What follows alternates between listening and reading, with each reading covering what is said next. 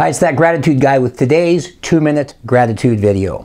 Would you do whatever it took to pursue your life's passion? And be sure to listen for today's gratitude question of the day. I was having lunch with a good friend recently, and he wrote out a check to me on a piece of paper for $1 million. He hands it to me and asks if I would cash it. Now, before I can answer, he says, "Oh, there's one condition. Effective immediately, I have to stop being that gratitude guy."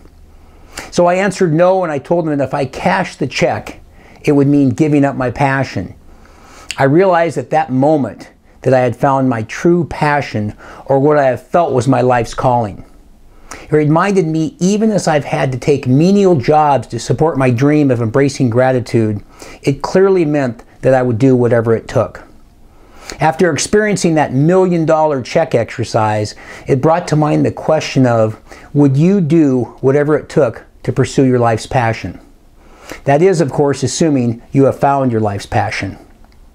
If you find and connect with yourself and you find your true passion, you will find your life's purpose. The more grateful you are for your life, the more apt you are to find your passion and then your purpose. Now, the gratitude tip of the day. Ask yourself, would you do whatever it took to pursue your life's passion? Lastly, thank you for watching my videos, and to get immediate updates, please subscribe to my YouTube channel by clicking on the subscribe button in the lower right-hand corner. And to purchase a gratitude journal for you or a friend, just click on the Amazon link below. I'm that gratitude guy, and remember, be grateful and never quit.